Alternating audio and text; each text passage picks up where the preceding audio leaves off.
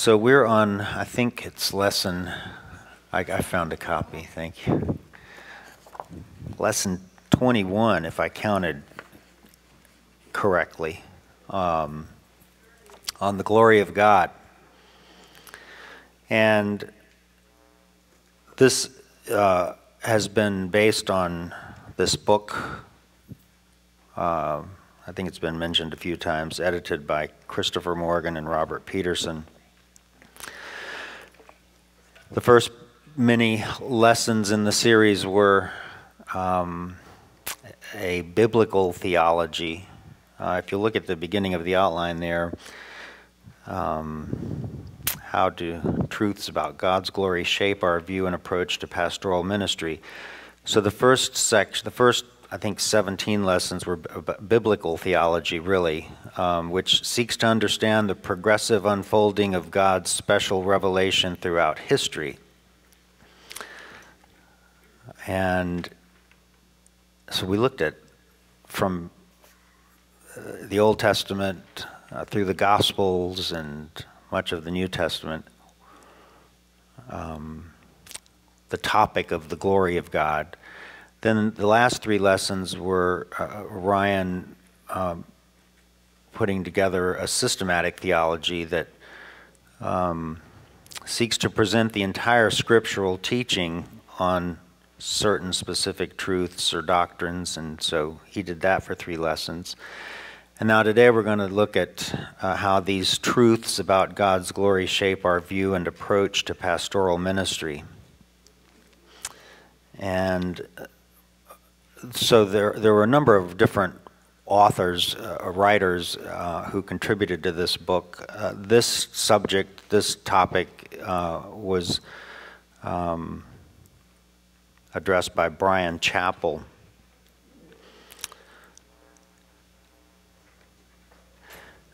And the heart of it, really, of the lesson is how a pastor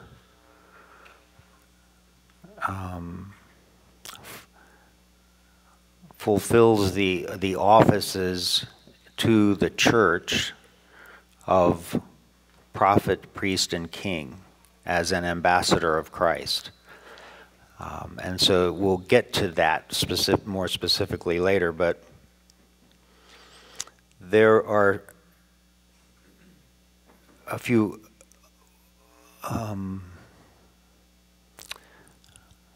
more, I guess, I don't want to say practical, but a few other considerations before we get to that. And one of those is very basic to the gospel, and in much of Christendom today, there is a false gospel that's preached that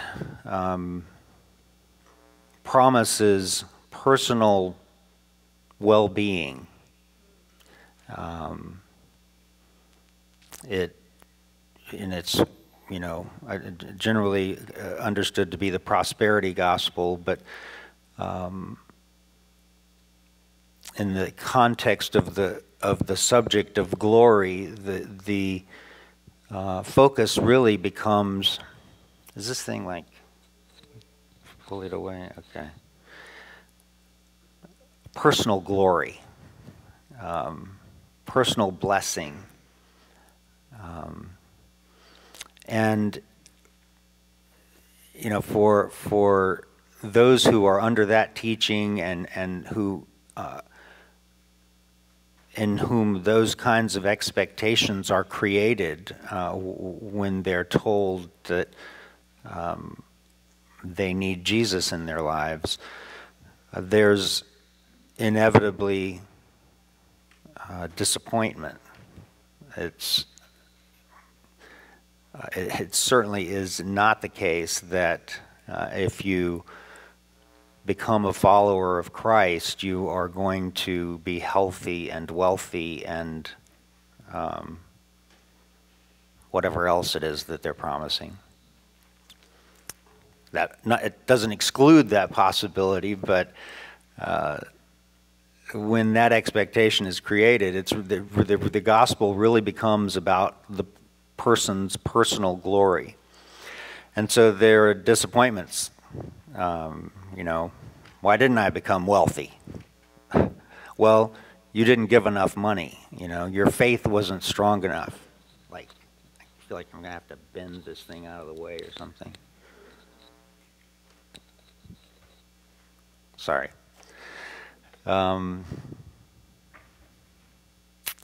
And so rightly preaching the Word of God is to emphasize not your personal glory, but the glory of God. And that is sometimes a difficult experience for a believer. So you're wrestling with your own desires and your sin nature, and you're grappling with the demands of the gospel, the requirements of the law, and you're not happy. Why am I not happy? You know.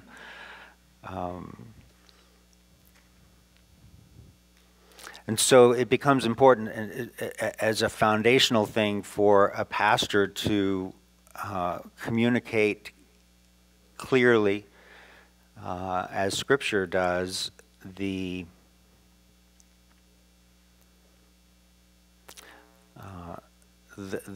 way in which our Christian experience can be joyful as we glorify God.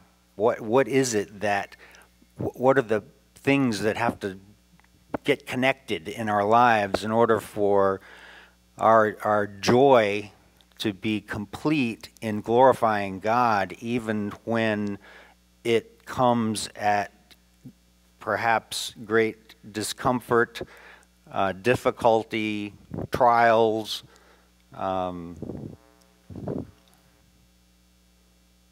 and may seem even burdensome at times.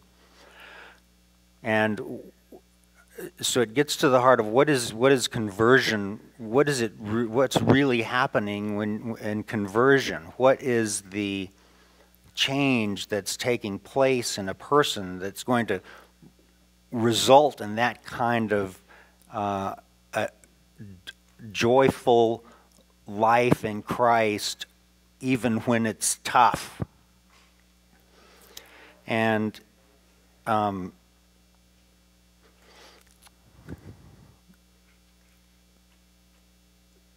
I think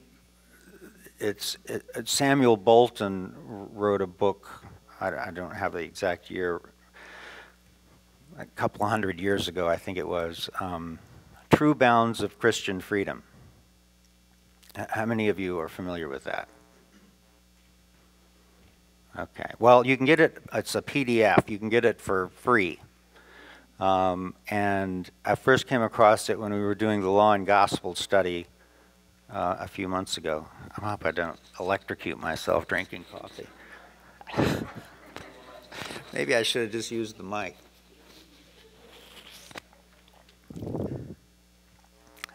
I know I won't. And I thought that the way that he explained this, this reality of conversion was one of the most helpful things I've come across. And so I'm going to read you an excerpt from that book. But before I do that, I want to remind you of Ezekiel 36:26, which says, "I will give you a new heart and put a new spirit within you. I will take the heart of stone out of your flesh and give you a heart of flesh." And so this description of the new covenant is central to this issue of joy in glorifying God in trials. And Brian Chappell in the book discusses this in the context of helping people understand the demands and delights of the Christian life. Bolton speaks more of it in terms of delighting in duty. So, but it's the same subject, the same topic. And here's what Bolton said. All delight in duties arises from a suitability of spirit in the doing of them. If there is no grace within the heart to answer the call of duty from without, if there is no principle in the heart agreeable to the precept of the word, the heart will never delight in them. This, then, is the reason why a godly man conducts himself well in duty, not merely because it is commanded, but because he has the nature which truly and rightly responds to the command. The law of God, which is in the book, is transcribed into his heart. It is his nature, his new nature, so that he acts his own nature renewed as he acts obedience. The eye has no command to see, nor the ear to hear. It is their nature to see and hear. The faculty of seeing is the command to see. So far as the heart is renewed, it is as natural for it to obey as for the eye to see or the ear to hear, as natural to live in obedience as for the fish to live in water or the bird in air. Thus it is that we do not obey merely because obedience is commanded. The mere command is for such as have no vital principle within them. But we obey from a principle which God has implanted in us, suitable to the commands of God. We grant that the command is the rule, apart from our obedience, but grace is the principle within. The heart and the command answer to one another. As face answers face in the water or in a glass, so it is with the heart and the command. The command is transcribed in the heart. This is the reason why there is so much delight in the godly man's obedience, for it is natural to obey so far as the heart is renewed. So,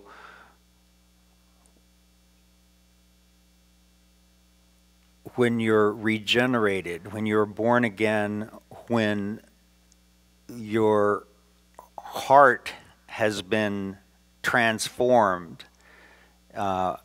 into one that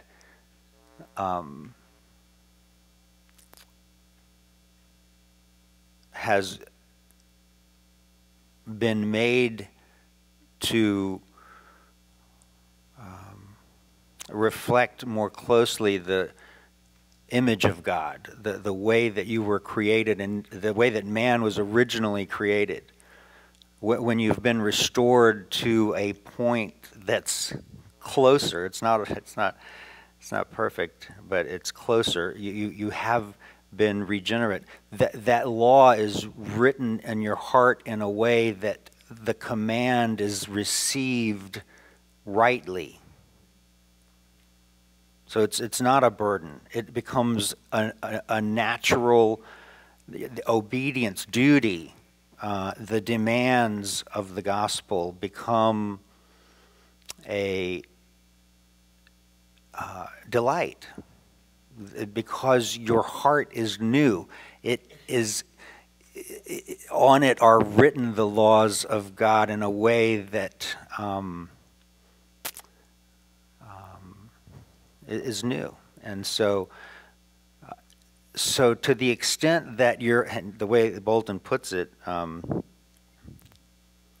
it is natural to obey so far as the heart is renewed. So the extent to which you find the demands and duties of the Christian life difficult or disagreeable, is, you could say, the extent to which your heart is not sufficiently renewed. And so, we often say when there are demands that are clearly preached in terms of the duties of a Christian, and they're not received well, there's pushback, or there's rebellion, there's disagreement among the hearers. We'll say, well, it's a heart issue, and it is. So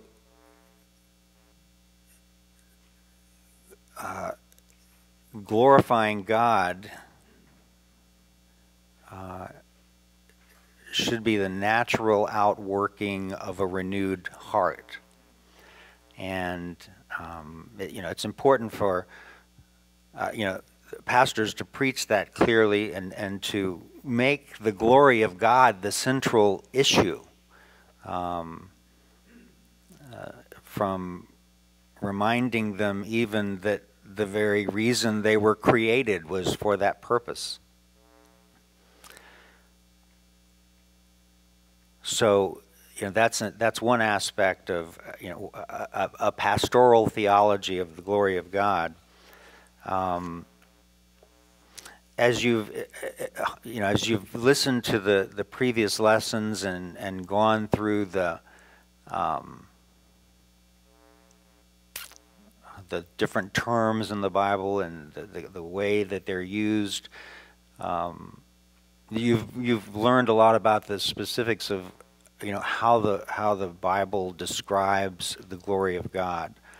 But one of the points that Brian Chappell makes is that in order for you to have a more complete understanding of the glory of God, you have to look at a couple of other things. One is the way that people respond to the glory of God, and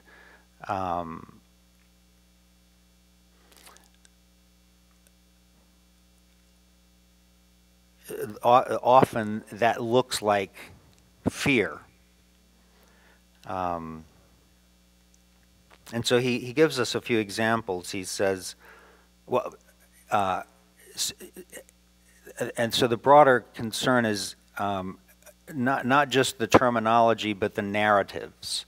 He's saying, you need to look at the narratives in the Bible to have a fuller understanding of the glory of God, in addition to understanding the specific terms and the contexts of how they're used. But so with one aspect of these narratives, Chappell says, we gain some measure of understanding what God's glory is by narrations of the response seen in his people when they behold it. And often it's fear. And he gives some examples. Moses hides his face in the bush, hides his face before the burning bush. The people of Israel cower below a thundering Sinai. Isaiah wilts upon the sight of the seraphim around the throne of heaven. And the shepherds tremble as the glory of the Lord shone around them on the fields of Bethlehem. So in each case, the response to the glory of God is fear. But he says in each case, the Lord dampens that emotion with some disclosure of the purpose of his appearing. And that purpose is always connected to his care and concern for his people.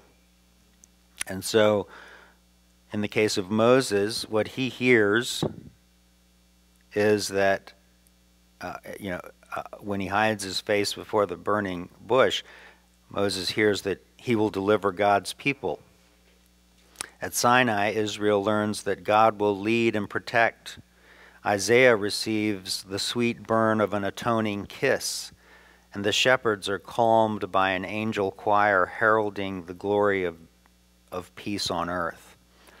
And so, even though there's often in response to the glory of God, fear, there is a purpose that God is accomplishing in that revelation of himself that helps us understand why or what the right, a fuller understanding of the fear of God. What is it? And Chappell says, in its right and mature expression, biblical fear is a humble and loving response to the character of God. Such fear rightly perceives the awesome and even terrifying power of God, but this perception is tempered with marveling that one so majestic is so concerned for his people. And he says, God is infinite in power, but intimate in love. So the narratives, go beyond the terminology that we've been looking at, and help us understand more about the glory of God. But the central narrative, the one that is the clearest example for us, is Christ. And Chappell refers specifically to Isaiah's prophecies in chapter 11, verses 2 and 3, where he says that the coming Messiah, Isaiah prophesies the coming Messiah, saying that, quote, the fear of the Lord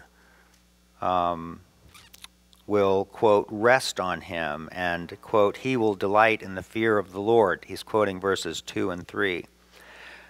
And so the fear of the Lord rests on Christ. He delights in the fear of the Lord, God his Father. And that relationship between God the Father and God the Son ultimately exemplifies biblical fear. I'm just going to read you a little more about how Chappell describes this. He says, Jesus' intimacy and humility with his heavenly Father reveals that his fear is proper regard for the full spectrum of divine attributes, including his wisdom, power, holiness, justice, goodness, truth, and love. Our clearest and most powerful revelation of the glory of God comes from the one who most experienced it. Jesus is, quote, and he's quoting Hebrews 1:3, the radiance of God's glory and the exact representation of his being. And in Colossians 2:9, in Christ all the fullness of the deity lives in body form. In 2 Corinthians, he is the image of God made incarnate, quote, to give the light of the knowledge of the glory of God in the face of Christ. And so in Christ we have the maximum revelation of God, the maximum example of the glory of God. Glory is defined by the Son. And so what aspects of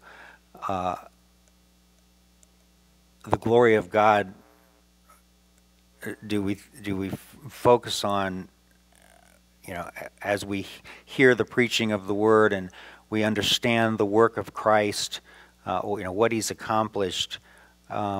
Central to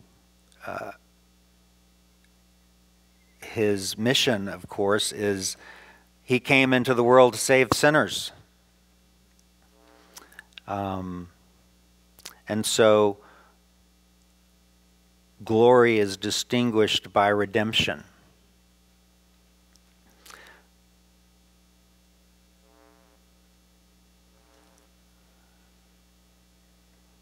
And there's just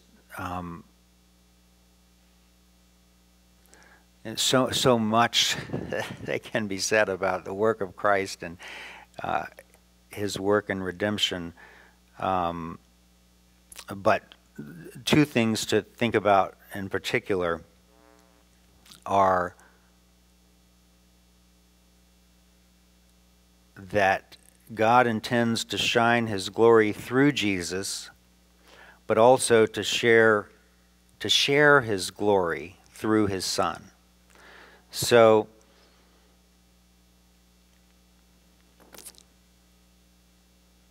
we have the maximum revelation of God. We see the glory of God in Christ, and that's one,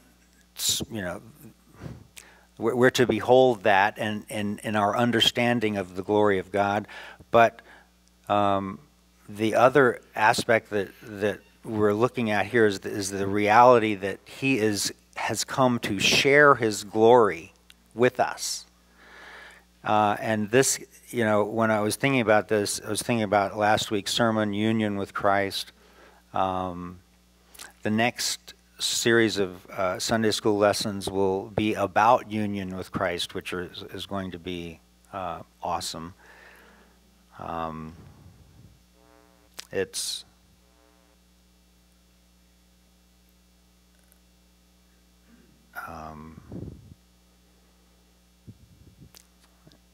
if you weren't here or you didn't hear last week's sermon, I encourage you to go back and listen to it. But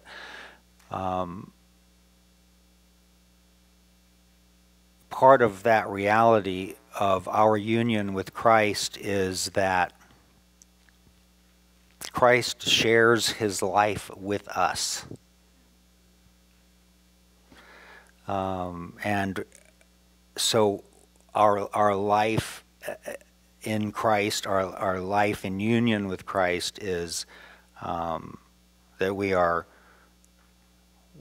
walking in the Spirit, walking with Christ, Christ indwelling us, Christ sharing our life, sharing his life with us. And Peter speaks of this in 2 Peter 1:4 as being partakers of the divine nature. In 2 Thessalonians 2:14, we read that Paul writes to them, and the purpose of the gospel is that you might share in the glory of our Lord Jesus Christ. And then in our life, in our experience in this present age, this union with Christ is him sharing his glory with us. Chapel speaks of this as glory shared in Christ likeness.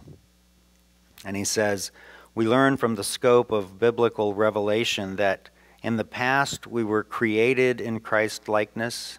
In the present we are restored and equipped for Christ likeness. And in the future we will have a perfected Christ likeness. And as I was reading this and thinking about this, I was reminded of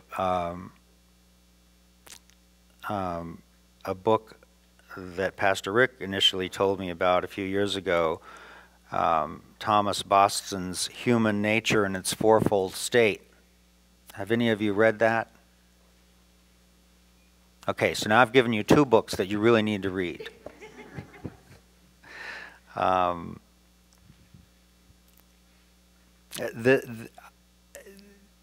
It's just so good, and the people in on the West Side group, have heard me talk about Thomas Boston. If not every week, it's close. But in this shared Christ likeness that Chapel is referring to, Boston really expounds that in a way that really helps me to understand the whole my life before Christ, my life with Christ, my future in eternity with Christ. So in his book, Human Nature in its Fourfold State, Thomas Boston says and actually I think this one is also available on PDF. I think I saw it on monergism.com. He says the four states of human nature are, and the words he uses are primitive integrity as the first one, entire depravity the second one, begun recovery the third one, and consummate happiness or misery. Those are the four states of human nature. They correspond to the four states of man in relation to sin as first enumerated by Augustine. And so these four states, if you'll listen to this, in the first state, so Adam is created able to sin and able not to sin. So he's different from us. We're born with a sin nature, and so that's really the second state, not able not to sin, slaves to sin. The third state is able not to sin. So once we're born again, freed from our slavery to sin, indwelled by the Spirit, we're able not to sin. And then the fourth state is unable to sin. Really a better state than Adam, right? The first state corresponds to the state of man in innocency before the fall. The second, the state of the natural man after the fall. The third, the state of the regenerate man. And the fourth, the glorified man. And so, it's human nature in its fourfold state, connected with the glory of God in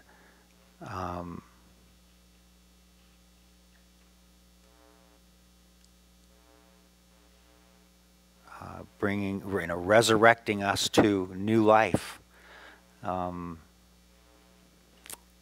ultimately to glorifying Him forever. And so, as we preach Christ, and try to grapple with an understanding of the glory of God and how that relates to our life as Christians, it's helpful to see the stages of Christ likeness in human nature and its fourfold states. So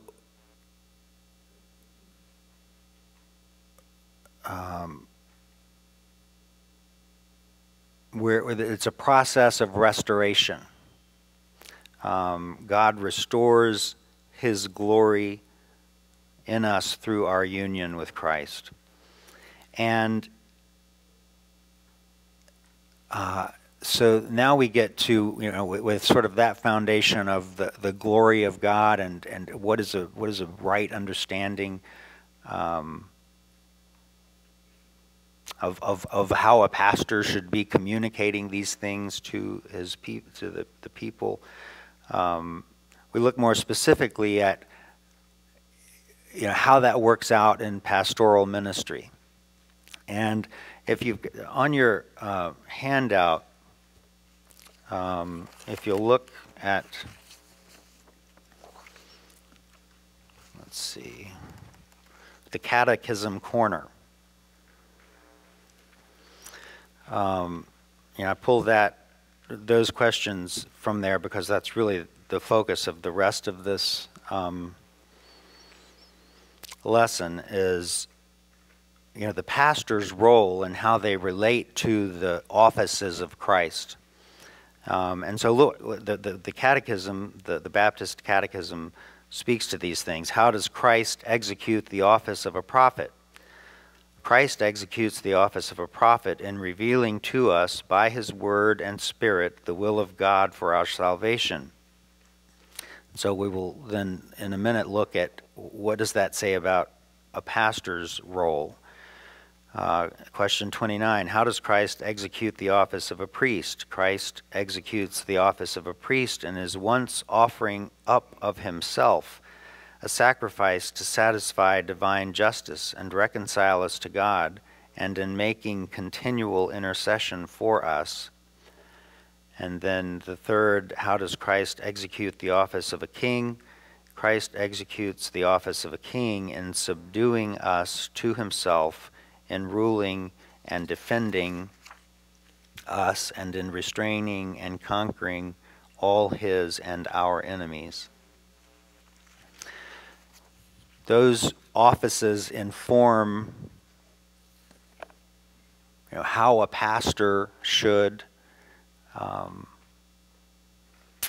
undertake to glorify God and to lead the people in that direction of glorifying God. And so I want to look at this. This was the glory of God in the pastor's prophetic ministry. Was kind of, there's a part of me that knew and understood this, but it was also very helpful to be reminded of this. And Chappell puts it this way: by proclaiming the word, the pastor reflects Christ's prophetic office both in speaking about the glories of Christ and in speaking with the glory of Christ's own voice. Now, I'm not obviously saying that, pastors become little gods. That's not the point. But in Reformed theology, I want to read you some... I found this on a church's website. When you are under sound preaching, when the Word of God is being rightly exposited and preached to you, it is the Word of God, right? It is not the words of the pastor, not the words of men. It's the Word of God. And you're to receive it as if God himself were speaking to you.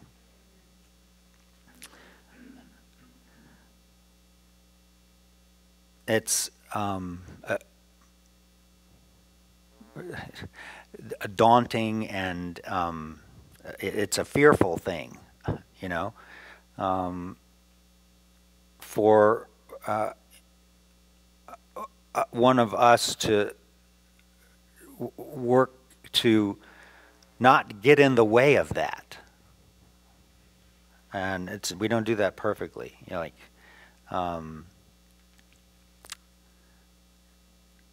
We labor to preach in a way that doesn't put the focus on ourselves and how we're doing it, but on what is God saying to you.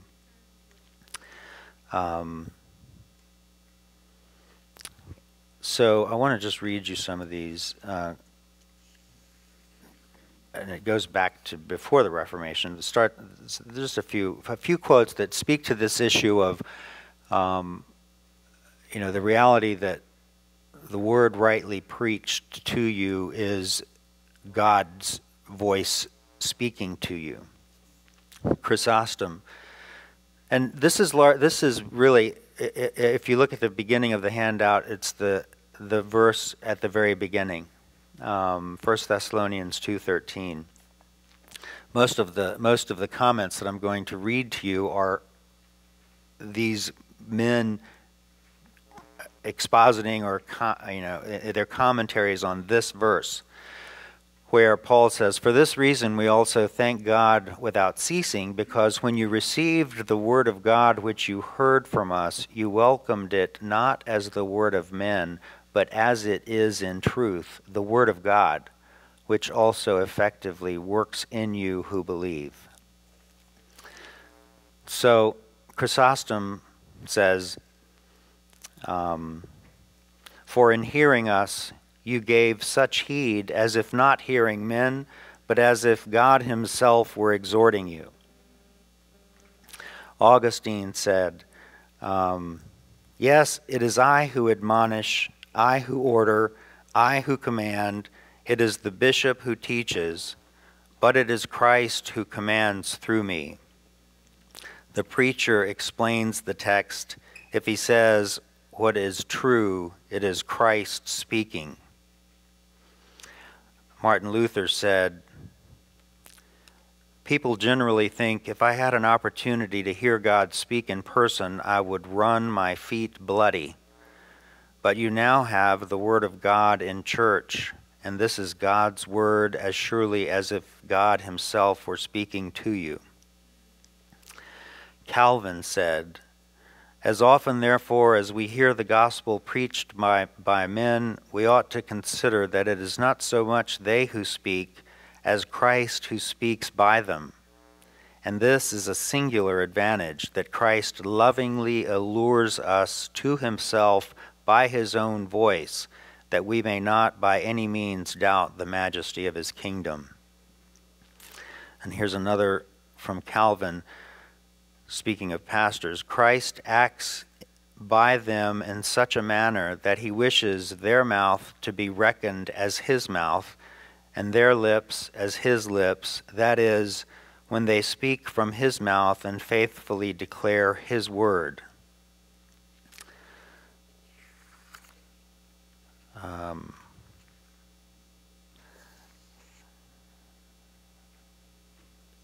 Chappell quotes the Second Helvetic Confession of the Swiss Reformers when he said, or he quoted it as saying, the preaching of the Word of God is the Word of God.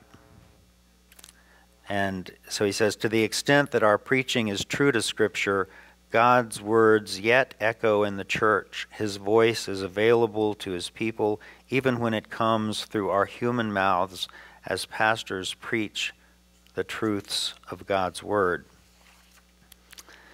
The Westminster Larger Catechism, question 160. What is required of those who hear the Word preached? It is required of those that hear the Word preached that they attend upon it with diligence, preparation, and prayer, examine what they hear by the Scriptures, receive the truth with faith, love, meekness, and readiness of mind as the Word of God. Jeremiah Burroughs said, many times you will say, come let us go hear a man preach. Oh no, let us go hear Christ preach. For as it concerns the ministers of God that they preach not themselves, but that Christ should preach in them, so it concerns you that hear, not to come to hear this man or that man, but to come to hear Jesus Christ. John Owen said, let a man but consider that it is God, the great and holy one, that speaketh unto him in his word, and it cannot but excite in him faith, attention, and readiness to obedience, as also work in him that awe, reverence, and trembling, which God delighteth in, and which brings the mind into a profiting frame. And this concerns the word preached as well as read. There's another guy, I can't even pronounce his name, is Danish, I guess, Wilhelmus Brockel. The minister must remind himself in a lively manner that God has sent him, and that he ascends the pulpit as an ambassador of God, speaks in the name of God, and is as the mouth of the Lord unto the congregation. And just a couple more. Mark Beach said, according to the classical Reformed tradition, the preaching of the Word of God is the Word of God, or to state it more accurately, preaching, when accompanied by the Spirit's presence and power, is Christ's living voice to the church and world today. Christ is really present in the preaching of the gospel. And finally, Robert Spinney. Good preaching is not merely correct proclamation of the truth, it is God himself proclaiming his truth.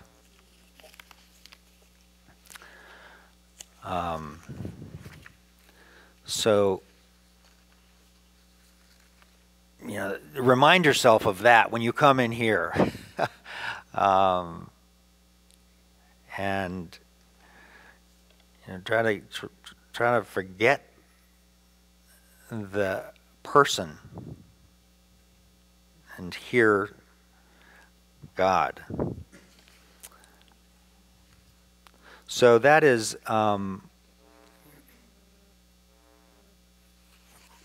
the prophetic office.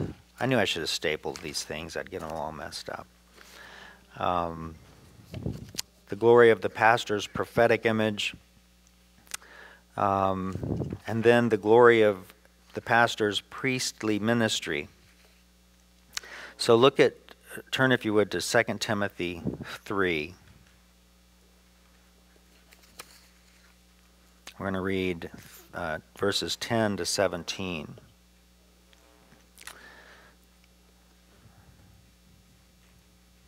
Second Timothy 3, 10 to 17. But you have carefully followed my doctrine, manner of life, purpose, faith, long-suffering, love, perseverance, persecutions, afflictions, which happened to me at Antioch, at Iconium, and Lystra, what persecutions I endured, and out of them all the Lord delivered me. Yes, all who desire to live godly in Christ Jesus will suffer persecution. But evil men and impostors will grow worse and worse, deceiving and being deceived. But you must continue in the things which you have learned and been assured of, knowing from whom you have learned them, and that from childhood you have known the Holy Scriptures, which are able to make you wise for salvation through faith which is in Christ Jesus.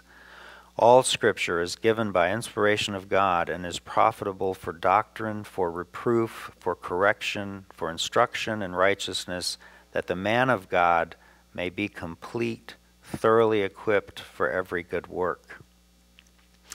So Chappell takes this passage and pulls from it the ways in which a pastor should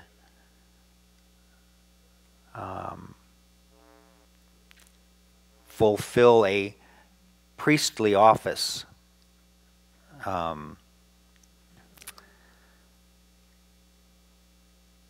And so verses 10, 14, and 17,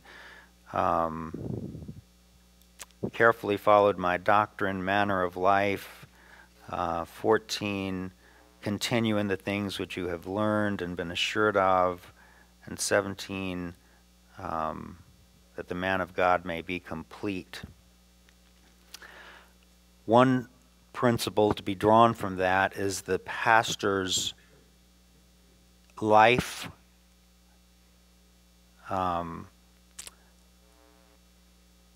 is part of his instruction. My example to you should be one that is godly. Because if it's not, then whatever I say about living in a godly way is going to be useless. It's not going to be credible to you. But Chappell builds on the idea that because it is God's word, and it is as if God himself were speaking to you when you hear sound preaching, Chappell says, since we are speaking as Jesus, we should concern ourselves for his glory in how we conduct ourselves. By preaching the imperatives of Scripture and the provisions of the Redeemer and administering the sacraments, pastors verbally and symbolically teach God's people of the holiness He requires and provides, but no lesson is more important than the life of the pastor. He takes from verses 10 and 12 the principle that Christ's priestly care for his people is made glorious and present in the church as Christ's servants give of themselves for the sake of the present generation. And verse 11, persecutions, afflictions, and then all who desire to live godly in Christ Jesus will suffer persecution. A pastor should expect and be prepared to respond to persecution, contention, difficulty, in the way that Christ did, responding to those things in a godly manner, as part of being an example to the people. How do you deal with difficulties? Chappell says, Jesus suffered for the sins of others. When the divine Son offered himself as a sacrifice to satisfy divine justice and reconcile us to God, the glory of redemption shined brightly.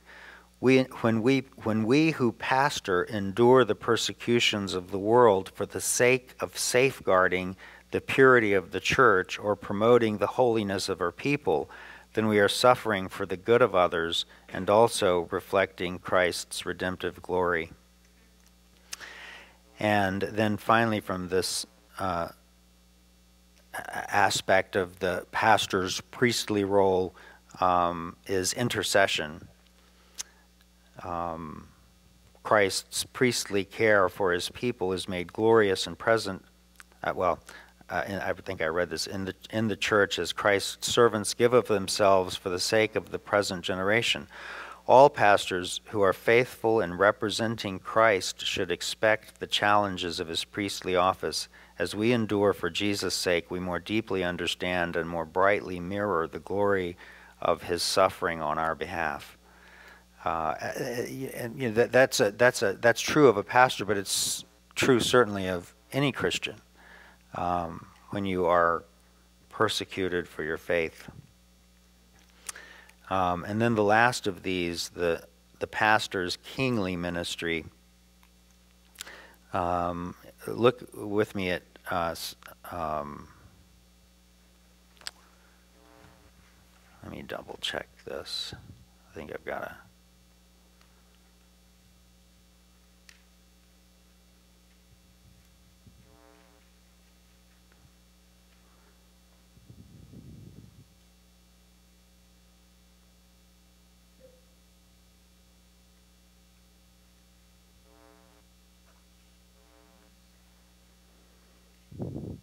it's 2 Timothy 4,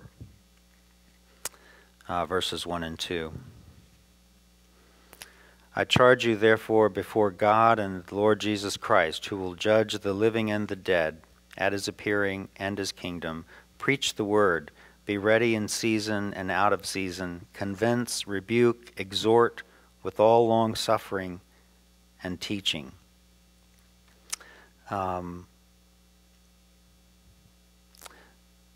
So we're to be patient, long-suffering,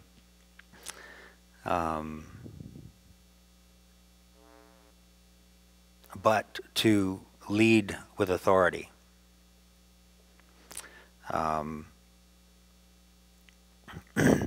way that Chappell speaks of this, he says, since Christ is present, so also is the glory of his resurrection power.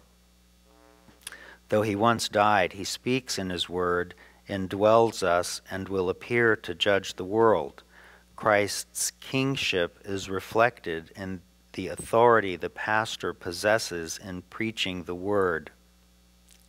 And here's the kicker. Eternity changes with the preaching of the word. Its power is that great and glorious. It's the word that's great and glorious, but it's communicated by preaching. So in trying to, think through the glory of God as it applies to pastoral ministry, these are things to think about. In what ways does the pastor reflect the offices of Christ? But ultimately, the goal is that the church corporately will reflect the glory of Christ. That's what we're working toward. That is the direction that we're trying to lead in. And so it's not only the individuals that we're concerned about as pastors, but it's the witness of the church as a whole. What is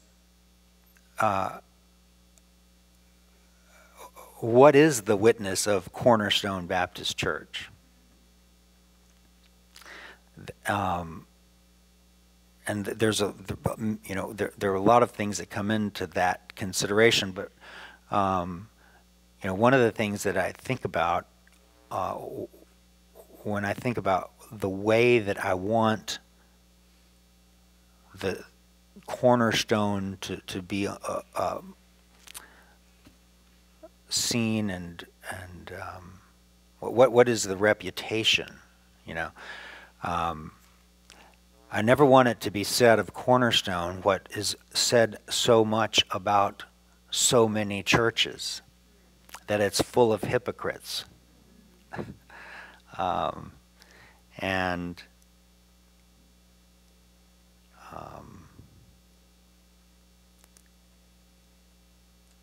That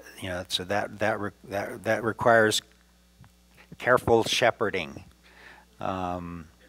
faithful preaching, and leading by example. A chapel says this. Let me see if I've got the right. As pastors lead bodies of believers in loving one another, helping and forgiving one another, praying for the work of Christ in their midst, supporting each other in joy and in sorrow, equipping disciples for united ministry, showing mercy to outsiders, serving together in harmony and praising the God who enables it all, then churches reflect Jesus' character and fulfill his calling. I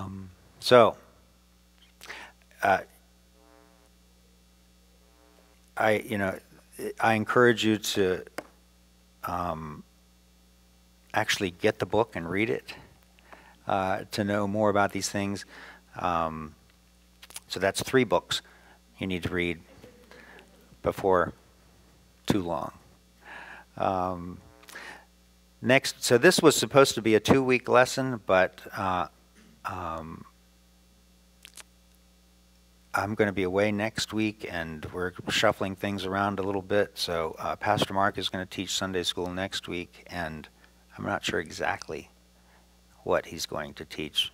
Maybe he'll add more to the subject of pastoral theology. But after that, I think we'll go on to the next section of the book. Okay, let's pray. Sorry to keep you too long. Father in heaven, we just thank you for your wisdom in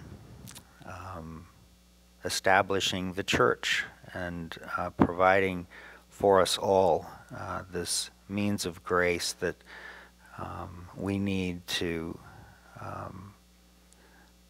walk rightly, to walk in the Spirit, to understand all the things that you have obeyed, that you've commanded, how to obey them, and Lord, how to delight in doing so.